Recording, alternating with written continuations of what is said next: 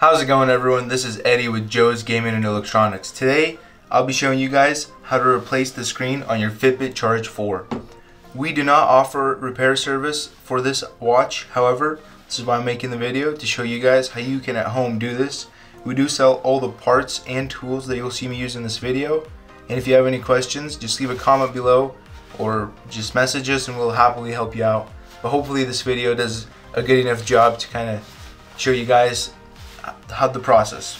So to get started, you obviously need your watch. You're going to need a pry tool. Here's mine. I put some tape on it just so it doesn't kind of cut my hand because I use this very often. So you need a pry tool. I like this one, it's nice and thin, very pliable. And then you'll need some heat. So I'll be using a heat gun today, and you're going to want a low temperature and a low flow. So we basically have temperatures in Fahrenheit. I'm going to be using like 145 degrees, and then out of 120 flow I'll be at like 35 or 40 airflow, and that's 140 degrees. And this is the most tedious part. Obviously if your screen's cracked, it can be easier or potentially tougher, but I would probably say it'd be easier. This is a fresh unit, so the glue will be very sticky and very connected. So a few things you need to know before you start. The reason we use such low heat and low airflow is because the housing is plastic, and the plastic can get like you could melt it, you can get dings in it, as well as just kind of when it heats up, it's gonna not be this matte color, it's gonna be more shiny. So that's why we use low heat, and we never want to apply the heat on the edge.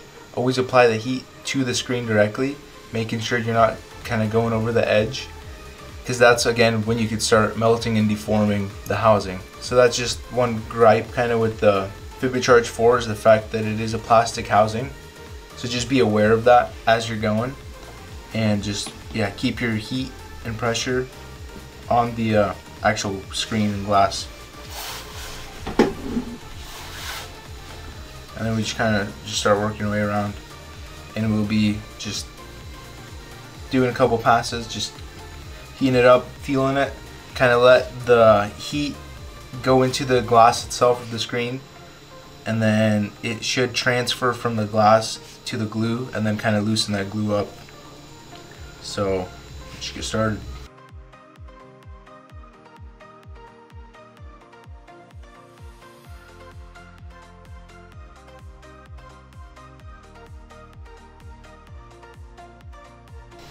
We'll kind of give that a little second and let that heat transfer, and then we'll go back and heat it some more.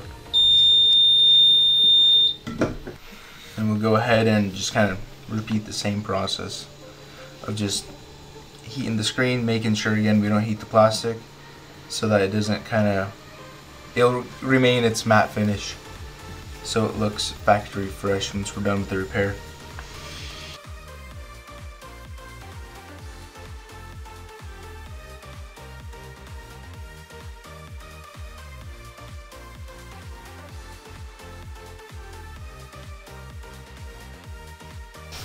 Now we're going to go ahead and grab our pry tool, and then I like to start with the opposing side of the button here, and we'll get between the plastic and then just kind of work it underneath the screen and then pry up.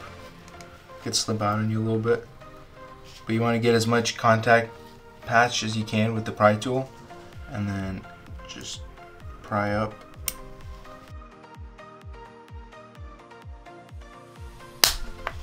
Alrighty, it's not going, so we'll just heat it up some more. That's just kind of how you check, right? You go ahead, heat it, try it. If it's not going, you never want to force it, because that's when you can start damaging that housing. So just heat it up a little more and then try again.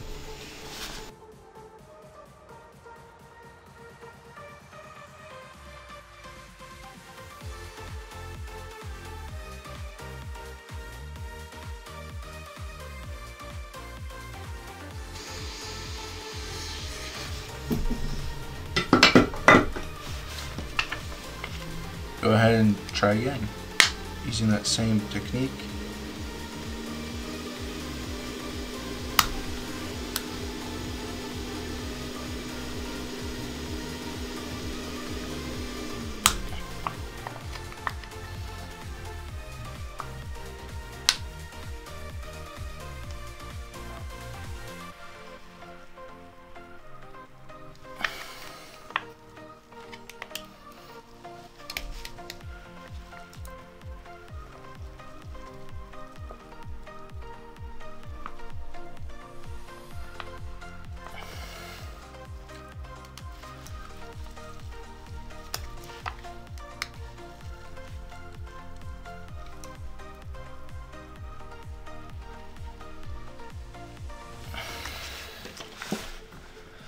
Well,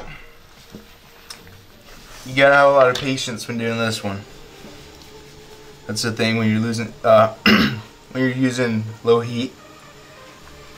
It's gonna take a little bit. So patience is your friend here.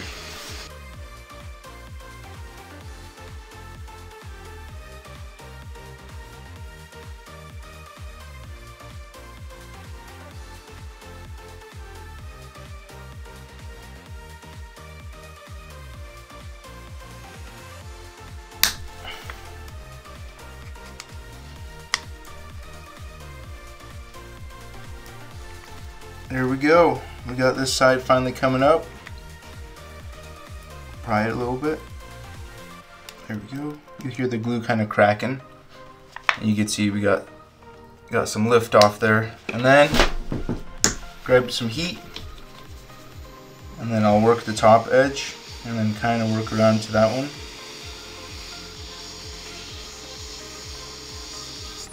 Again, all you need is patience. Because once you start rushing through this, it's when you start damaging parts and you're having a bad day. Then, once I do that edge, I'll do the top edge. Same process, right? Get under it, pry up. Beautiful.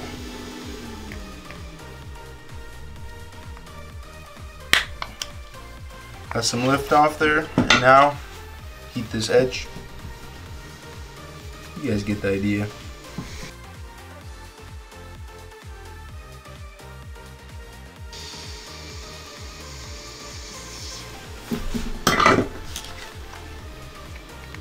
Now we can do the last side. Beautiful. Once that comes up, you go from the top and then pull up. Sorry, but you got my nail under there. Here, I'll show you guys again. We pop this side, put your nail as a placeholder, and then with my other one, I'll just pry it out like so. Very strong glue they use from factory. Hopefully it'll be easier for you guys once your unit's a little older, because this is a fresh unit. And then I'll just heat the bottom, because again, as you've seen, this glue is very resilient.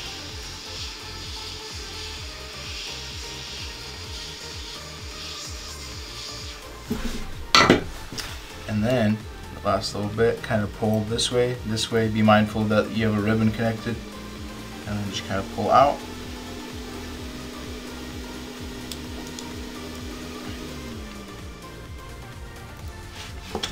Sometimes you use your pry tool to kind of cut that glue. Maybe not, but yeah, work it with your fingers. Just be patient and you can get her done. That's my advice to you all. And now we're just going to work on kind of removing all that glue. I will go ahead and remove the screen. Here we grab our plastic pry tool I love this tool, use it all the time. Kind of get up under the battery, light pressure so you don't damage the battery, pop that up. Then I'll be using, maybe asking Ed, what is this? Well, this is my favorite toolkit ever. And guess what? We sell it. Pretty neat, huh? Push it in, pop it out, bam. You got some tweezers, you got your screwdriver, your handle, and all the bits that you'll need. Listen, listen. Shh. Come on, that's satisfying. This is a sick toolkit. I use it every day. Granted, I fix electronics every day. However, if you think this isn't the only repair you're gonna do, I'd highly suggest that you go ahead and pick this up. If not, we do sell just single screwdrivers. You can pick this up. Got our beautiful branding, 1.5 mil Phillips. That's what we're gonna be using here. But if you think you're gonna be doing some little bit of handiwork, you know what I'm saying? If you're trying to score some brownie points with whoever you live with, or just say, let me paint you guys a picture here.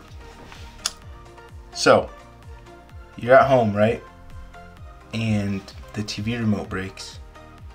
And then your significant other is like, hey, can you fix the remote? And you'll be like, yeah, that's something I could do. Fix the remote. You replace the batteries, nothing. And you're like, man, these connections seem loose on the battery. For the battery, right? If only I could get in and I had a Torx bit or a whatever bit, a Y bit. Sometimes they're sneaky and they use these Y bits on you. Guess what? You have 3 different Y bit sizes here. You're like, shh, honey, we don't have these sizes. And you're like, wait up, I do. Bam. She thought you couldn't fix it. Bam, you fix it. Brownie points. I don't know. Just an example. Something to consider when thinking about purchasing this kit. Brownie points. Think about it, reflect on it, then act on it. That's what I would say. So we'll go ahead and grab our Phillips, and we'll have 4 screws to take off here. You'll have 2 silver ones right up there, as well as 2 black ones right down there. Kind of hard to see. There you go. You can make that out. You just remove them.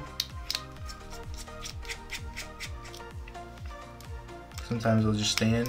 Just make sure you unscrew it all the way, and you'll be alright. These 2 we'll put to the side. Bam, baby. And now, using the tweezers from our kit, love it, we can kind of get it in between there, and then pry this out. You know what I'm saying? Just pop it off, and then we could grab it with our tweezers. Remove that shield. Beautiful. Look how easy and simple that was. Now using that plastic pry tool, just so that we don't short anything out, unplug the battery. Bam, it'll pop right out. And then we're gonna have 3 screen ribbons here to unplug.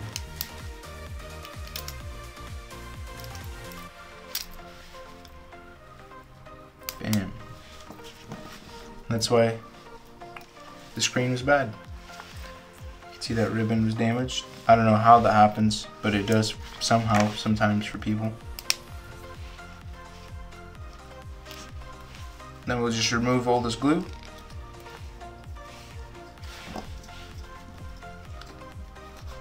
I like to work it with my plastic pry tool. Just kind of rub it back and forth, and then it'll kind of come off. Sometimes it helps use a little bit of heat, that same temperature I was using. And just kind of do a little pass, because you're going to be on the plastic, right? So you don't want to use too much, but just enough. A little goes a long way here with the removal of the glue. And then you just kind of rub it, and it'll come right out. Kind of ball up. And you could boop, pop that out. Beautiful. And just kind of work around the whole back cover here.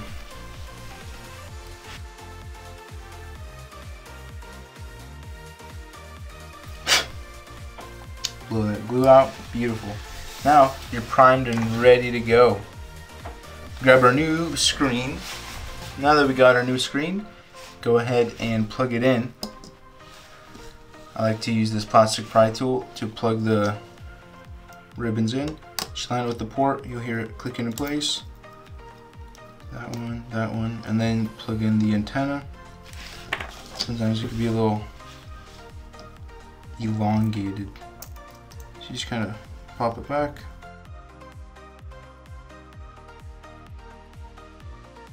It can be a bit tricky sometimes, but we'll get it. We will get it. Bam, baby. And then get that last one in the back re-plugged in. Beautiful. Now we'll plug our battery in, holding it this way, the glue facing up, the ribbon coming this way.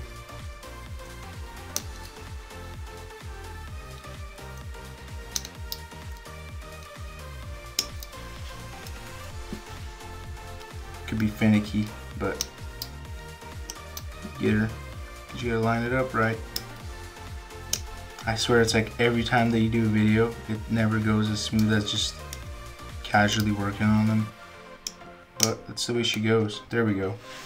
Now we're gonna grab this, pop that screw out, slide it under. Then when it's in place,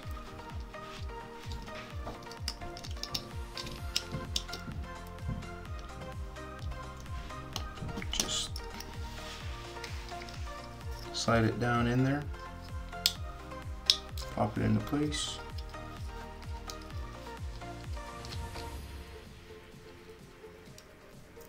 Yeah, just be mindful of the ribbons.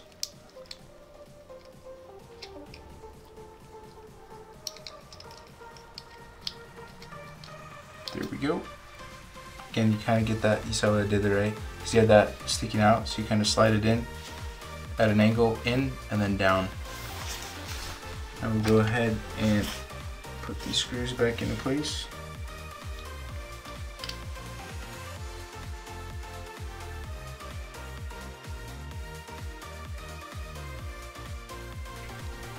Beautiful. Then go ahead, put that battery down. The glue should still be enough to hold it. And now we'll grab some glue. This is my favorite glue to use when working on Fitbits and just any watches. We do sell this, and from our testing, it's held up the best out of any glue we've tested so far. So I'll let you guys hear the snap. I just got a new one. Oh, so satisfying. And we're gonna go ahead and just apply around the edge. Pop that off. Just exactly where you saw the old glue. Apply it, nice little bead. Not too much. I kind of put some down and then show you guys how that looks.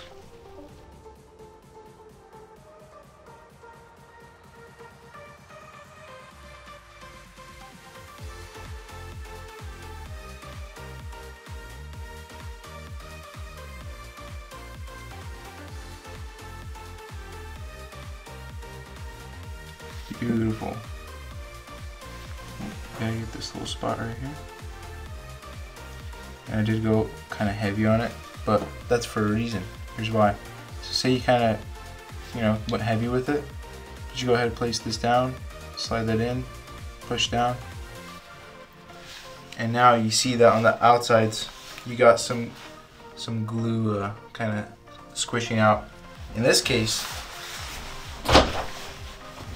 I like to grab a microfiber towel and I get some rubbing alcohol and then I just wipe it around on the edge, cleaning all the glue that was kind of squishing out, and then wipe it with the dry side, and then grab our clamp and then just clamp it down. Ooh, pop down on me. Bam. So situate your clamp, and then I like to leave this to rest for 24 hours as a minimum. But that's basically it. You just replace the screen on your Fitbit Charge 4. It's pretty simple, just kind of tedious with some spots with the ribbons and Just you gotta take your time when heating that glue up so that you can keep your housing looking fresh and not damaged, because again, you're trying to repair this, not damage it. If you guys have any questions, need any parts or tools you've seen me used in the video, links for all that are below, or the questions, leave a comment, or you could reach out through our website. We have our phone number there. Send us a text message or an email, and then we'll go ahead and reply, help any way we can. If you enjoyed, leave a like. If you didn't, tell us how we could do better. We'd love to hear that. It is Friday. I'm very excited. Everybody loves a good Friday. So I want to wish you guys all a happy Friday. Say it's Wednesday. You gotta think it's Friday, and then you hop on that Friday wave early on in the week, and then every other day, the rest of the week, you ride that Friday wave all the way to the end of the week. That's what I did this week. So I was just fired up every single day. So that's a little reminder for you guys to stay fired up, get your things repaired, buy some tools, get a sick toolkit, and then just go ham fixing like everything. But I really do love this toolkit. I use it on the daily. Your mileage may vary since you guys don't fix electronics for a living. But if you do, or you just want a tinker, this is it. Again, any glues or whatever, if you just want to buy a single screwdriver, because all you need for this repair is a 1.5mm Phillips. Links for everything are down below. Hope you guys enjoyed. Have a phenomenal day, because I don't know what day you guys are watching this. Happy weekend. Stay fired up. Thank you.